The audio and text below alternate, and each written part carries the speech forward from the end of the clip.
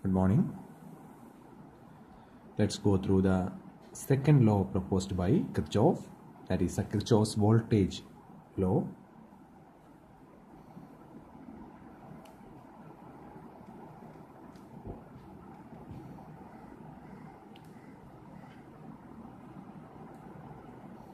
It is also known as KVL, Kirchhoff's voltage law. KVL helps us to calculate the voltages at various points in a network. KVL helps us to calculate the voltages at various points in an electrical network.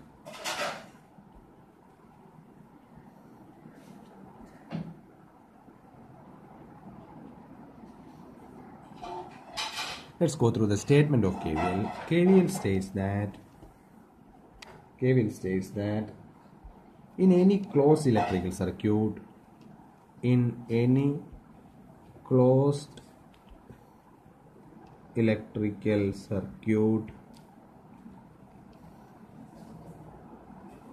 the algebraic sum of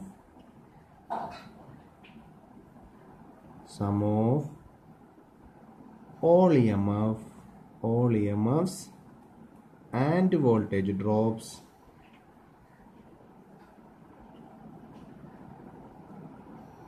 in resistors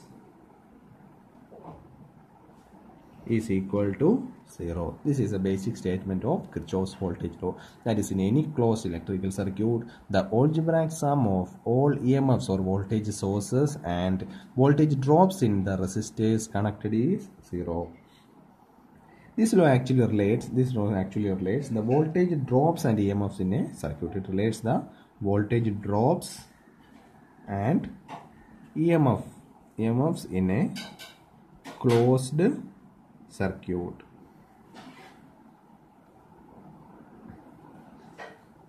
Let us consider an example of a closed electrical circuit, that is as shown.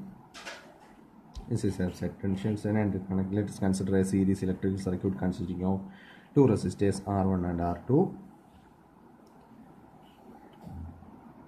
Let E be the source EMF, the voltage of the EMF BE. This is the positive side and this is negative side. Let R1 be the first resistor and R2 be the second resistor. We know that this is a closed electrical circuit and electric current will flow through it. Let us consider the direction of electric current is clockwise direction, that is I is flowing in clockwise direction. And then according to Kirchhoff's law, Kirchhoff's voltage law, we know that the algebraic sum of the EMF source, that is algebraic sum E, and the drop in resistors is equal to 0. That is drop in R1 and R2 plus E is equal to 0.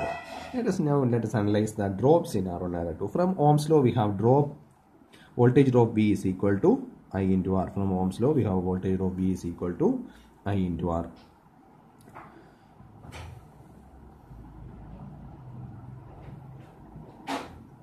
Now let us assign signs for the drop, and we have to determine the signs for the drop. Therefore, in order to determine the total algebraic sum, we have to define the sign of the drops. Therefore, in order to determine the sign of the drop, we are following the convention that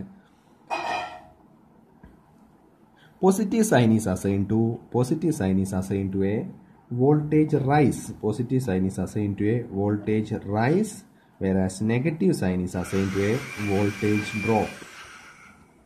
Therefore, considering this circuit, we know that current I flow in clockwise direction. That is, current I flow through R1 from this point to this point. That is, R1 current I flow from this point to this point. We know that electric current always flow from a higher potential to lower potential. That is, electric current flow from this point to this point means this point is a higher potential, whereas this point is a lower potential. So there occurs a fall in potential. That is actually the potential fall from first point to second point. Therefore, we have to assume a negative sign for the voltage drop occurring in R1. Therefore, voltage drop in R1, VR1 can be given by the expression minus IR1. Similarly, if current I flow from through resistor R2 from this point to this point, that is, this point is a higher potential point and this point is a lower potential point. Therefore, we can represent the voltage drop in R2 as minus IR2. Therefore, then according to Kirchhoff's law, we can write the algebraic sum of the EMF and the voltage drops IR1 minus IR2 is equal to 0. This is a total representation of Kirchhoff's voltage, or this can be also represented as E minus VR1 minus VR2 is equal to 0. That is also equivalent to E is equal to VR1 plus VR2. E is equal to VR1 plus VR2. That is, the total applied EMF is equal to the total voltage drop, sum of the voltage drop of the in the two resistors.